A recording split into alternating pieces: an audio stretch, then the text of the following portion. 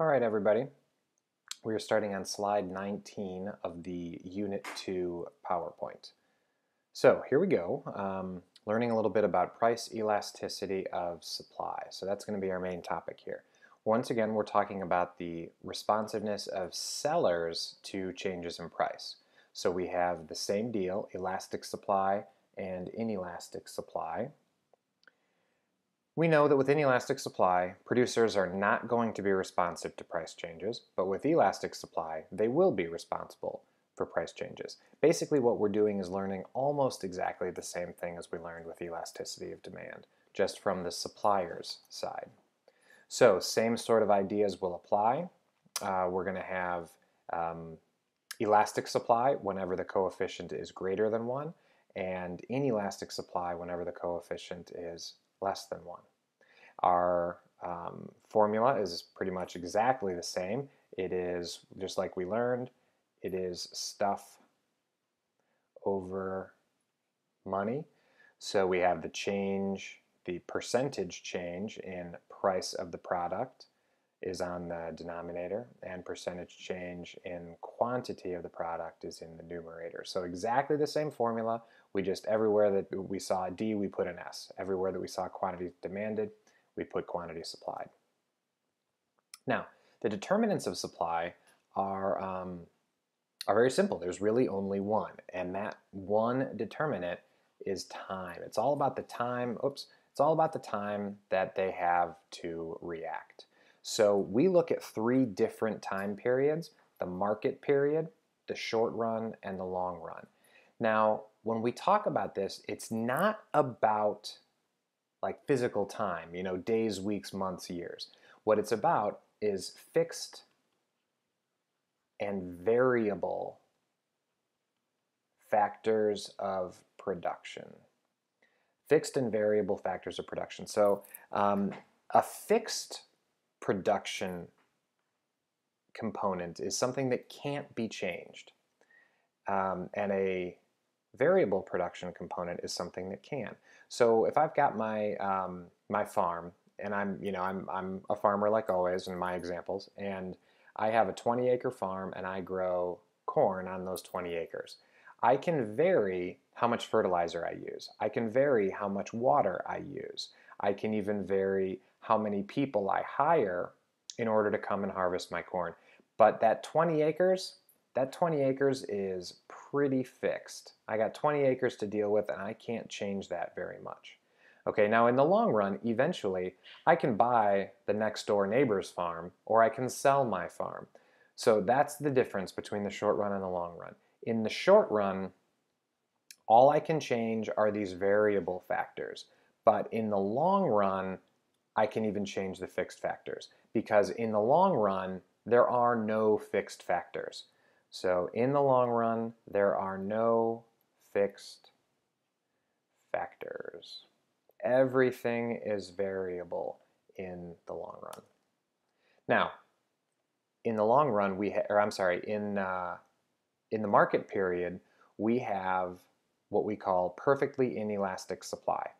Okay, and what perfectly inelastic supply looks like is a vertical supply line. Meaning, if demand changes from D1 to D2, then suppliers, they can't change anything. Okay, this is immediately, in the market period, everything is fixed. Nothing is variable. So when the price of a good changes based on a shift in demand, so our P goes from P0 to PM, there's nothing that the farmer can do about it. Okay, he's already planted, he's already watered, maybe he's even already harvested. So the price shifts, and he is purely a victim of that change in the market. That is perfectly inelastic supply, because of course, does he have any time to react? And the answer is no. There's no time to react in the market period. Now, in the short run, we don't have that same vertical supply curve. It is upsloping like we would expect. Now you'll notice that when demand increases from D1 to D2, we now have an increase in quantity supplied. Okay? So part of this increase in demand is absorbed through an increase in quantity. and part is absorbed through an increase in price. Okay, but the upsloping non-vertical nature of our supply curve in the short run is what makes this change down here, this increase of quantity, possible. Of course, if we do this the other way and we look at a decrease in demand, then we would have downward price pressure, but in the short run we could choose to plant fewer crops, for example, and we could decrease that quantity supplied. So it works exactly the same, just the opposite in the short run. Now, in the long run, everything is variable. All factors are variable. So this means that the farmer, when demand increases, has the ability to not only buy more fertilizer and hire more laborers, but he can also buy more land. Okay, so you notice that we're still upsloping, but we are more gently upsloping, meaning more of this demand increase is absorbed through increased quantity and less of the demand increase is absorbed through increased price. So certainly the price goes up, and that's why quantity supplied is going up. But since the supply curve is less vertical, we have more of an increase in quantity. Okay, so in the long run, which is what we consider this time thing, but remember, we're not talking about days, weeks, months. We're talking about time to react, and the reaction is changing the amount of fixed versus variable factors. So what are we interested in? Why does this matter? Well, elasticity of supply has these implications. We can talk about it in terms of antiques. Obviously, the Willem de Kooning painting that we talked about, part of the reason that it was so valuable is because of the pure inelasticity of supply. The artist has passed away. He only made one thing that looks like that. There's no hope of creating another one. Perfectly inelastic supply.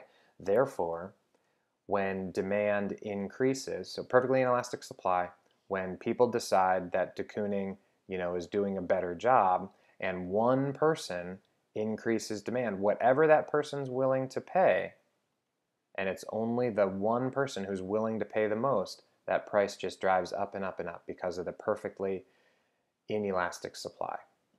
Now, of course, once we get to better and better technology where we can make better and better reproductions and prints and things like that, then we're going to see those getting a little bit more elastic. And then we have the inelastic supply of gold. So it's relatively inelastic. It's not purely inelastic because, of course, we can go and mine for more. But given that supply curve and the sort of wildly changes in demand, wildly changing amount of demand for gold, we do get a lot of volatility there in the gold market. The next kind of elasticity is a little bit different. It's this idea of cross-elasticity, or sometimes cross-price elasticity. So in elasticity of supply and elasticity of demand, we took absolute value, we ignored everything. But in cross-price elasticity, we do have to pay attention to the sign, because the sign is going to tell us whether we're dealing with substitutes or complements. Now, you know what substitutes and complements are. We've already dealt with that. We've got our typical substitute example is Pepsi and Coke. Our typical complement example is peanut butter and jelly. Now, we want to know, for example, how complementary two products are, or perhaps how substitutable two products are. So would you expect Coke and Pepsi to have a positive sign? The answer, of course, is yes. We know that they're substitutes, and that would be a very large number because they're very close substitutes. We also know that when we get toward the closer to zero, the more independent our goods are. So this would be, when the price of peanut butter changes, what happens to quantity? So let's look down here, right? When the percentage change in the price of peanut butter goes up by 10%, what happens to quantity demanded of bowling balls? And we would guess that bowling balls would change, the quantity demanded of bowling balls would change very little. So if we have a positive 5%, right, and then a 0%, what are we going to see? We're going to see 0 because these two goods are unrelated. They're independent goods. But if we see, on the other hand, that maybe we see that the price of Pepsi, that we see the price of Pepsi goes up by 10 and the change in Coke is plus 20%, then that's going to give us a positive 2. And that's going to show us that these are substitute goods. And then the higher the number, the closer the substitute. So a perfect substitute would be, a change of 1 would give you a change of 1. So an increase of 1% would give you a change of 100%, for example. That would be a perfect substitute. As soon as you change the price at all, you have a big difference. And now obviously we can do the same thing in the other direction for complements.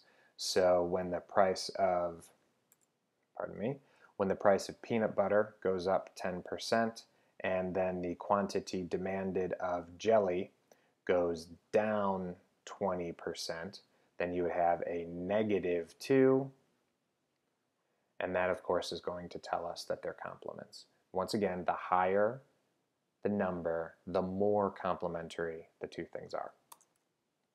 So our applications here are, should we change the price? As Pepsi, should we change the price? The closer the substitute, probably the less likely we are to change price, because Pepsi knows that if they raise their price, then they're going to give a lot of business to Coke. Okay, now also the government uses this when they decide if they should allow a merger.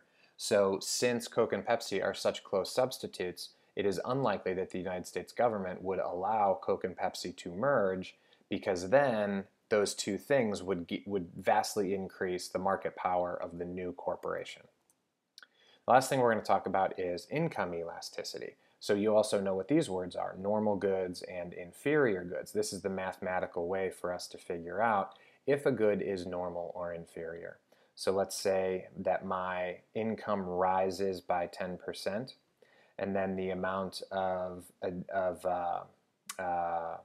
ground beef that I purchase increases by 20%, then I have a positive 2. So that means that ground beef would be a normal good. Okay, so basically what that means is, as I make more money, I eat more burgers, I get more ground beef. But now let's take a different example, and let's say that my income goes up by 10% and the amount of Spam that I purchase goes down 20%. Hopefully you guys are old enough to know what Spam is. Spam is this gross meat substitute that comes in a can and is awful. So obviously what you're going to see here is a negative 2. So the second that I can afford to eat fresh meat that's not gross and made of raccoons and such, I'm going to avoid Spam. And that's what that negative sign tells us. This is going to be useful because it's when we have high income elasticities, we're going to know that a recession is going to be a very scary thing. When income goes down, those people who are selling normal goods, they're going to worry. Okay, but if you've got, low or negative income elasticity, then you're not going to be very affected by a recession. Here is a really nice chart that takes those relatively complicated ideas of cross-price elasticity and income elasticity, puts it into a nice chart form. Now, elasticity and pricing power, this is an interesting idea, and what it allows for is what we're going to deal with a lot more later on. But when you go to the movies, why is it that adults and children and even senior citizens can pay different amounts? And the idea is elasticity. Okay, so children are going to pay lower amounts because everybody can just tell them not to go. But adults, on the other hand, when they decide to go to a movie, they're going to go. And especially with children, once children go, so as a parent, once I tell my kids that they can go, I have to go. So what the movie companies will do is suck in the children with cheaper fares because they know that the adults have to come with them.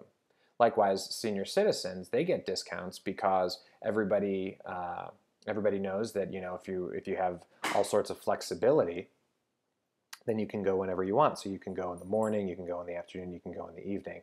Whereas adults who are working or children who are in school don't have that same amount of flexibility. So the elasticity gives you the ability to do this. Business air travelers, of course, also wind up paying more. So this is why, you know, the whole 2-week deal comes into effect in airlines. If you buy your ticket more than 2 weeks in advance, typically you're going to pay a lower price. Business people often don't know 2 weeks in advance where they have to be, but vacationers, they often know, say, 6 months in advance. Okay, so elasticity has these pricing power ideas as well.